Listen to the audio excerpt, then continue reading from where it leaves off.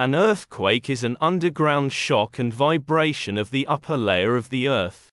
This is accompanied by both tectonic processes and explosions, filling of water dams, landslides in the mountains. Small earthquakes can also occur during volcanic eruptions. On Earth's surface, earthquakes are manifested by shaking, shifting or splitting of the ground. When the epicenter of a large earthquake is located at sea, the seafloor can shift enough to cause a tsunami. Earthquakes can also cause landslides. In its most general sense, the word earthquake is used to describe any seismic event, whether natural or man-made, that produces seismic waves.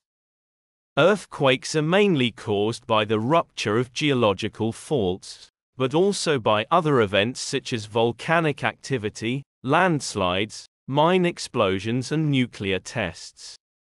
The primary rupture point of an earthquake is called its hypocenter. The epicenter is the point at ground level directly above the hypocenter. Strong earthquakes can blow away houses and structures, trigger tsunamis and landslides, and can eventually kill people. As a result of an earthquake, the top layer of the Earth can change its shape. The science that studies earthquakes is called seismology.